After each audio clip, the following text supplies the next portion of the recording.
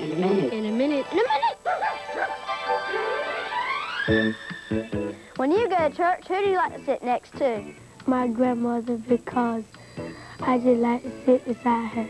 I would sit by my mom because I think I would feel better sitting by someone I know. My grandmother, because she helps me understand church.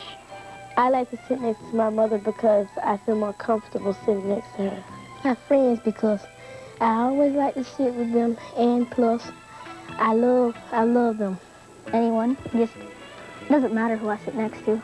I like to sit by my mother because every time I need money to put in church, she gives it to me. I like to sit by my dad because he sometimes get up and praise the Lord.